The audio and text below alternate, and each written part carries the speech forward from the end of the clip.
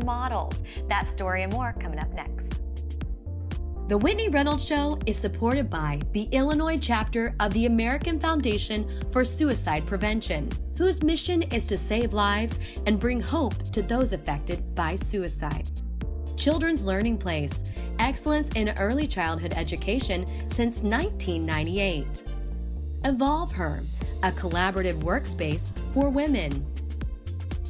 Kevin Kelly with Jameson Sotheby's International Realty. Luxury is an experience, not a price point. The J. Parker, a Chicago rooftop restaurant at the Hotel Lincoln. And Hollis Plyman & Company, a Jacksonville CPA firm assisting individuals and businesses with financial success. Special thanks to Dr. Daftari and the team at Art of Modern Dentistry. Cellular Intelligence. Goldfish Swim Schools of Chicagoland. Deluxe Cleaning Services. Iga Salon and Spa. Chicago Andrea Creative. And Export Fitness.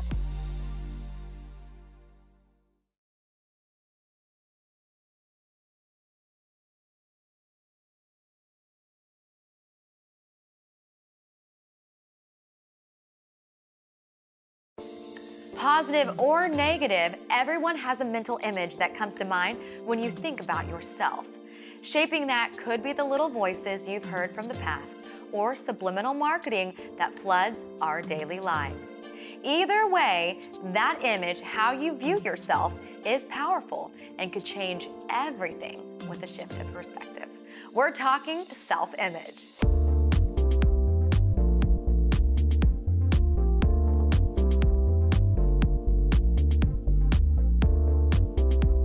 You're watching The Whitney Reynolds Show. A child from Alabama who watched his mom sew for the local factory dared to dream big. He envisioned goals and literally got to the red carpet by stitching it together himself. At one point, he couldn't afford fashion school, so he signed up for a sewing class at the fabric shop. Let's welcome out Boris Powell, fashion designer, dreamer, and doer, here to share how his self-image started from within, and now he's helping others find theirs.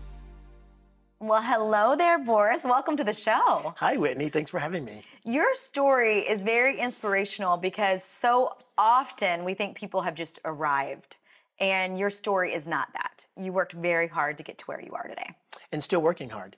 See, and that is a key component because you're still always arriving, I feel like. Absolutely. So self-image, you grew up in Alabama. Were you wealthy?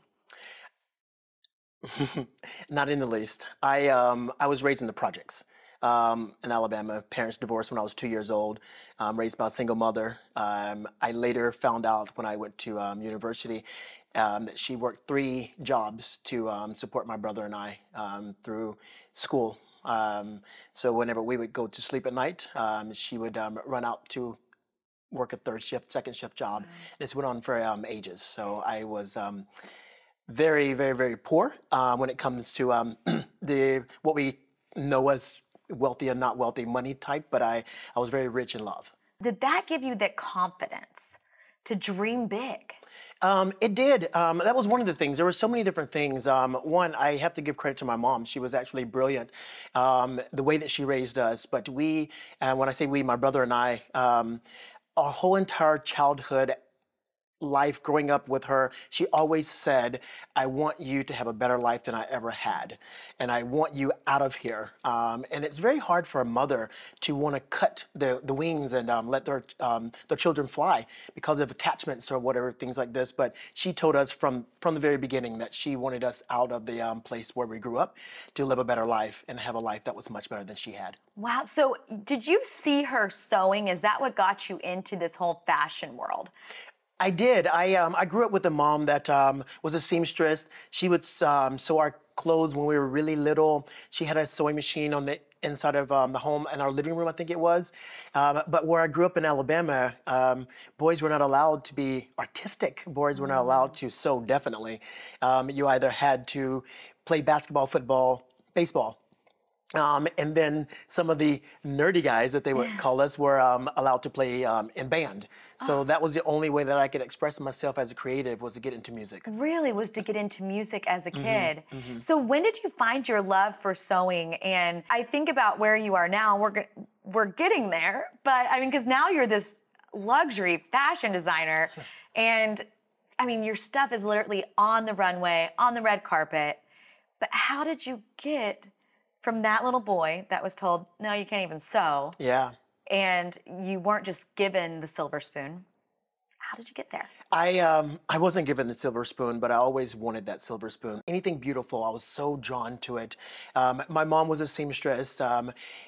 Working in like an industrial manufacturer, not even sewing clothes and garments, but I do remember when I was able to kind of take care of myself after middle school, I would rush to my mom's job and spend the last hour in a corner just watching her and the other women sewing and just listening to the hum of the sewing machine. It was very calming and soothing to me.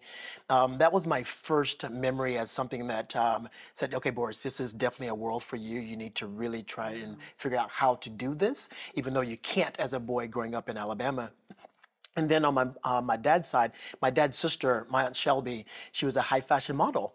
And then I was around 10 or 11 and she took me to a fashion show, my very first fashion show, put me on stage as a shy little boy. And I was so timid and scared, but I was so drawn to this this industry of the clothes, the beautiful people on the stage. And so those are the two memories that I had to, I would say, just keep me motivated and inspired to seek out this world at a point when I was able to. Well, and then you get to Chicago, and you couldn't afford fashion school. No. So you took a class. I mean, what a self-starter. Yeah, and what brought me here was music. So I credit music to saving my life and getting me out of the environment that I was born and raised into. So I was marching with a particular organization called Cavaliers, which is a drum and bugle corps here in Chicago. And 95 is when I met my very first fashion designer. I went in for my costume fitting, and he had the measuring tape around his neck, his sketch pad, and he was fitting us for our costume. And then that's when it all made sense to me. And I was like, aha, this is what I'm supposed to do. As a boy, a young boy growing up in Alabama, I had no idea what a fashion designer was. I thought all clothes came from JCPenney's, which is where we shop for my school clothes, Right. JCPenney. So I thought all clothes came from there. Had no idea there was such thing as a fashion designer. Wow. So when I met Michael Cesario, it all made sense. And I decided that since I found myself here in Chicago on tour, I was going to move here and pursue this industry that I'm in now. I'd be remiss if I didn't bring up that you still had to have that oomph to see yourself. Like you said, you always wanted that silver spoon. You always envisioned kind of this life. How did you do that? Because so much of self-image is how we view ourselves. Absolutely. And still, I think the world struggles a lot, even in today's time, no matter who you are, what age you are, with that self-image. It's because we are so in tune with what society and environment tells us that we need to do, what we need to say, how we need to walk, and how we need to look. And it's just normal to have all of that muddy water to just get into your head and just really keep you off track of things. But I've always been so stubborn about things that I want, and I wasn't going to let anything stop me from achieving my goals of making this world a more beautiful place. And this is what I'm here to do, is use my God-given talent to share the beauty with other people and to make them feel better about their life inside and outside, even if it's just for one moment, which is an event. And I know that my gift, from wherever it came from, is to share my art and beauty for other people. And that's my purpose. Wow. And so no matter what I do, I have to, and even in the trying times, the most difficult times, I still have to create beauty for other people, because that's what I was put on earth to do, and I recognize that. Yes, and you first create beauty for yourself, like Yes. being able to look internally, Absolutely. then you can give it out. And when I started designing, it hasn't even been that long. 11 years ago is when I took my first sewing class. I've been doing it, this coming December will be 8 years full time. But I told myself 11 years ago that I'm designing for 3 people, me, myself, and I. There's so many different entities that make up who I am. And I've only learned to recognize and appreciate those with age. And now I really appreciate all different sides of me, and I design for all of those different characters within myself in hopes that I am touching a bit of everyone. Oh, and you are. And speaking of which, you won some awards. We've seen your stuff on the red carpet. I mean, what's next for you? Just to keep on pushing on?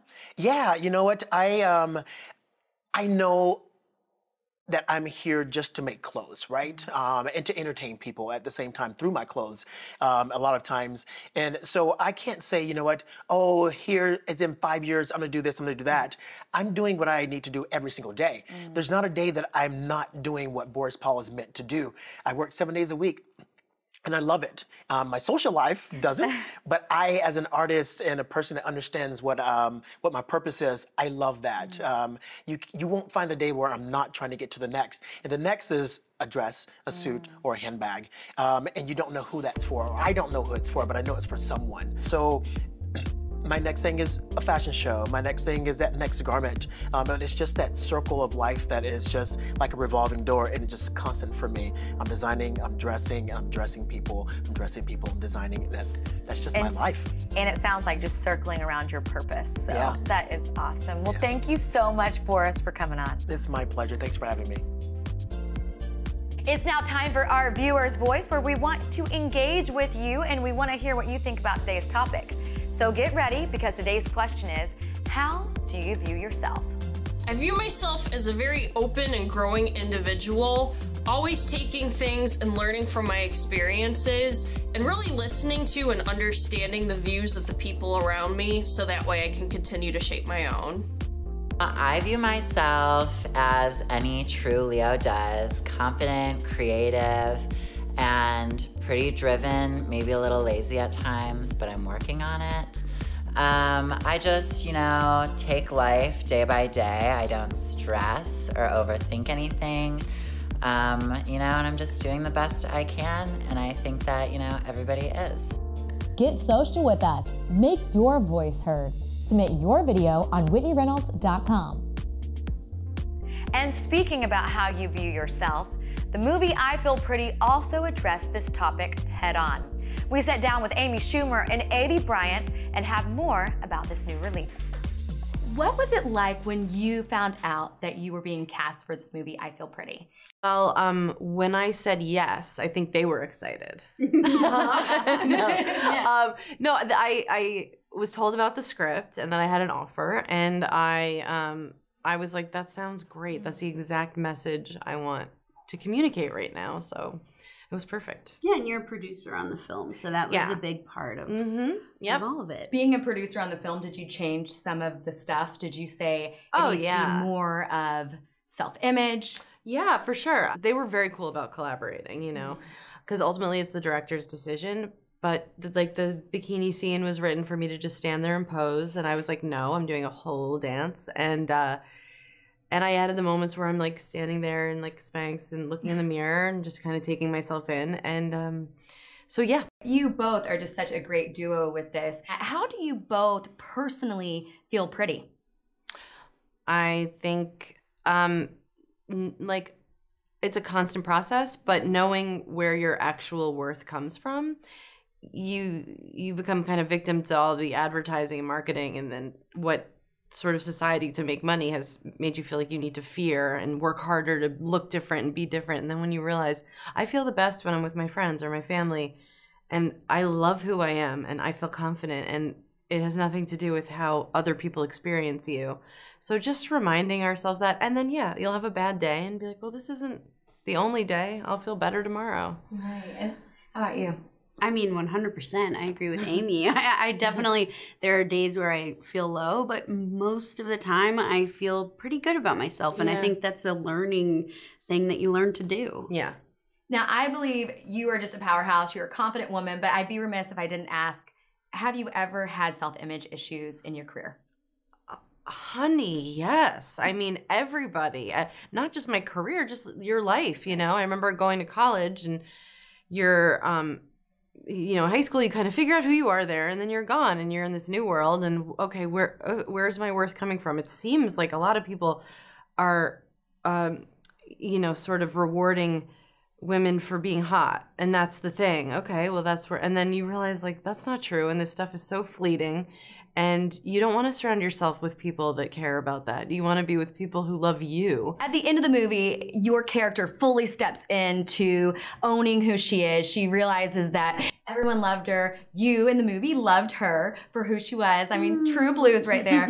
And for you, is that what you want people to walk away with? Oh, absolutely. Just feeling better and not striving for some other version of themselves, like actually loving who they are right now and not being, you know, just being their own advocate and loving themselves like they're their own friend, you know, or their own mother. Like how beautiful you see your friends, how you want them to see themselves. Like, well, see yourself that way too. And I just think it's a feel-good movie. I think you'll walk away feeling better, especially with how like insane everything is right now. Yeah. Well, thank you both so much. Thank you. Raji Airy is a woman who encompasses today's topic. Adopted from India and polio survivor, she has had quite the journey to get to where she is today. Her tough times have made her extremely strong, not only for herself, but to be a voice for others. Well, I feel like we have a super woman on the set that is just changing the landscape for marketing and women out there. And when it comes to body image, self-image, internal image, welcome. Thank you. You grew up in India for a short stint and were actually put up for adoption. I was, yeah. So I was born there and then contracted polio when I was, they think I contracted polio around like 4 or 5, probably closer to 4. And then I was adopted at age 5, and then I came to the U.S. right after I turned 6. And you had polio. Do you think that is why your mom put you up for adoption? Absolutely, yes. So my parents gave me this piece of paper when I was actually leaving to study abroad for J-term in India my junior year. And the piece of paper literally said, this widow can no longer take care of her sick child and her many other children. So I'm assuming, you know, as difficult that is for a mother to give up her biological child for adoption, I think, you know, she thought, well, she's going to have the proper medical care and a better future than what I can provide. And the polio, in case our viewers don't really know, because this was, you weren't vaccinated, so you contracted polio. And polio affects people differently. It does. And for you, it took over kind of your leg region? Yes, so it does. It can affect people either in their lower extremities or upper extremities or their whole bodies, actually. But for me, it was my lower extremities, so my legs. And then my right leg was more affected than my left leg was. But initially, both my legs, I couldn't, they were both atrophied and I couldn't walk. Wow. But then I had a surgery when I was in 10th grade, and the doctor was able to actually take my hamstrings and make them into quads so I could use my left leg. And Wow. with that leg. Well, that is amazing in itself, taking some other muscle and putting it somewhere else. Now, and you still use crutches to walk today. I do. But really, you've been told that you wouldn't be able to walk today. So to be using crutches is nothing shy of a miracle. Right. So you come to the States and you are in a wheelchair at this point, but you still have this confidence as a kid. Like you didn't let anything stop you. Right. Yes. Where did that come from? I think that if you internally view yourself a certain way and you think, okay, I'm just like everybody else. I can do everything else, you know? And yeah, of course I had struggles, right? Every kid does. And, but then I just overcame so much so early on in my life. I think that that's kind of where this fire inside of me, comes from, and the confidence and all that. Well, and you also are walking with courage, knowing that you were hand-selected in a sense. Like your parents wanted you not only a little bit, but they went over to India to go pick you, you know? And that had to give you some type of strong support system to know, man, I'm really loved. And I feel like as family and friends of people, we can give people that support, in our own way to lift others up. Right. And I recognize it's a huge transition for the family, right? Because I also have siblings. I had a brother and a sister they were my parents' biological kids. And so it was a transition for them to be like, oh, now we have this other kid in our family. But also the whole family itself, my aunts, uncles, cousins, everybody, really just gave me this warm welcome and really made me feel like a part of the family for my whole life. And so, but with that, there is, I think, this internal struggle that I had, I think, at times, because it wasn't my biological mother and father that raised me, but I also recognized the older I got that they gave me the utmost proper, childhood life that I could have ever possibly wanted, and gave me so much unconditional love as if I was their own child. Right. And you are not just, your life did not just stop there as being a strong child. Let's just go forward with where you are now, because you went through this time where you said, okay, I'm turning on the TV, I'm watching, and I'm not seeing anybody that looks like me. Yeah. And not only did you see that, but then you did something about that. Yeah, so it was the first time where I felt like I didn't fit in. I didn't know where my place was, and I think it was really hard because I had all these surgery scars on my legs.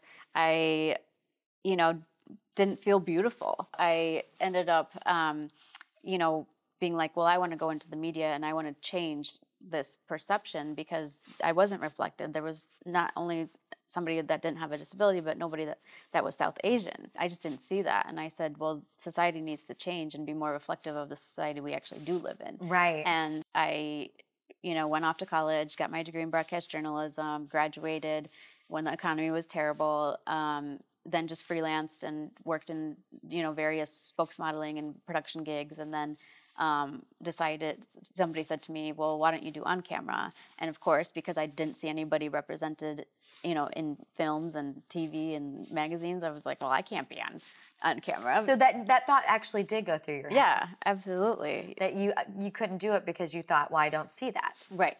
I realized I had to also advocate for myself. And so when I found out about the area was doing a casting, I obviously submitted myself for that. And then I was so surprised when I got selected, because I was like, well, this is my chance to really show girls and women that you can, put yourself out there and be confident in who you are. How did you navigate through being comfortable letting that side of you show?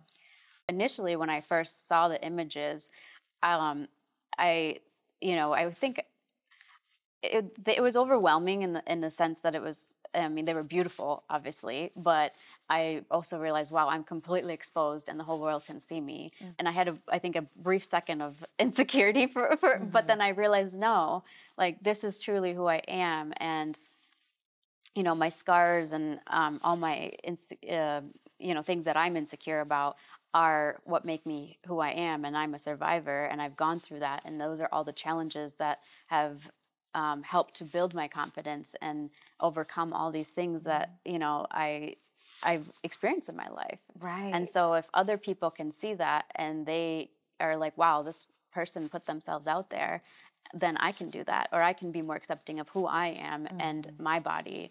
I think that was kind of the goal, and I think I achieved that based on the responses I got. So. You definitely did.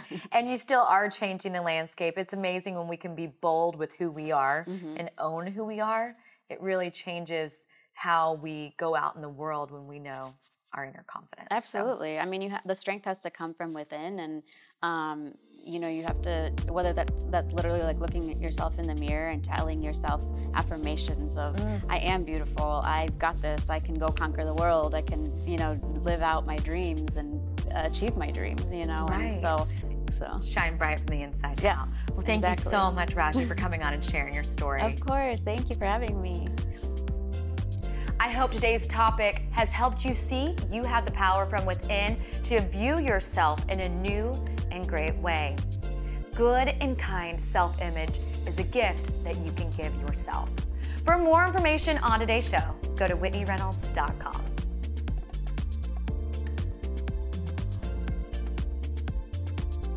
Go beyond the interview with Whitney Reynolds in her 52-week guide of inspiration. The book goes deeper with the stories you see on The Whitney Reynolds Show. To order your copy for $12.95 plus shipping and handling, go to whitneyreynolds.com/store and use code PBS. The Whitney Reynolds Show is supported by the Illinois chapter of the American Foundation for Suicide Prevention, whose mission is to save lives and bring hope to those affected by suicide. Children's Learning Place, excellence in early childhood education since 1998.